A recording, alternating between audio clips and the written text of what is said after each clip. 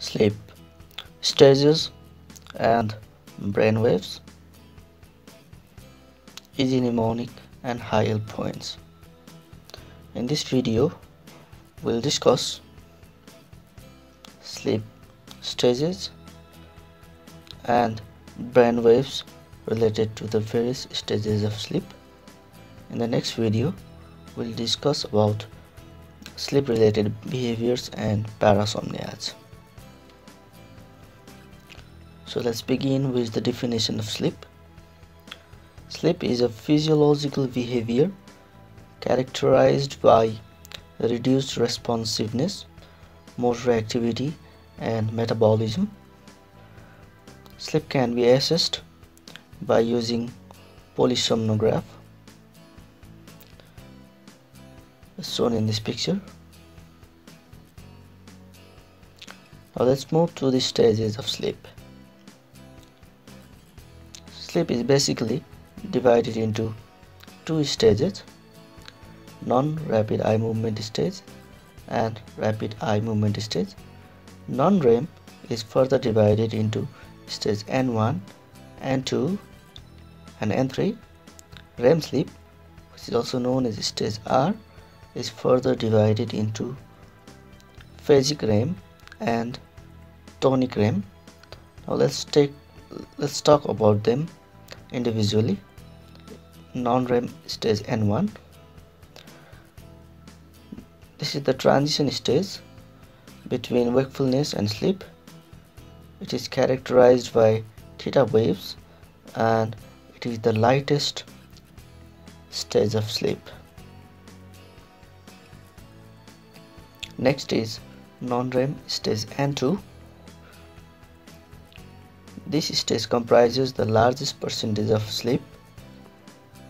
It is characterized by theta waves, sleep spindles, and K complexes. Next stage is non-REM stage N3. This stage is characterized by delta waves and it is also known as deep sleep or slow wave sleep. Now let's talk about REM or stage R. This stage is characterized by beta waves or sawtooth waves. Phasic REM is characterized by bursts of rapid eye movements and respiratory variability, whereas tonic REM is characterized by limited motor activity and few eye movements. Now let's talk about the mnemonic, which will help us to remember various types of waves associated with the various stages of sleep.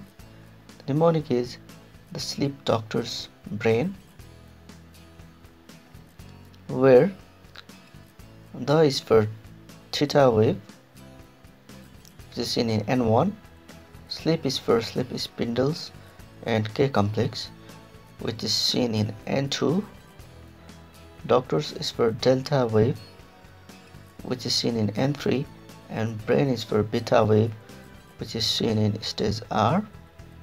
This follows in order: N1, N2, N3 and R. You should also note that when you are awake with eyes open, EEG will record beta waves. When you are awake with eyes closed and relaxed, EEG will record alpha waves. Now let's talk about some high yield points about sleep. Majority of total sleep time is spent in non-REM.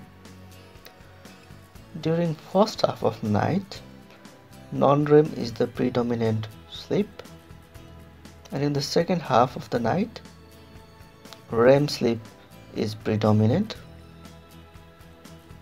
Newborns enter the sleep via REM, unlike other age group which enter via N1. So thank you for watching. Subscribe for more videos.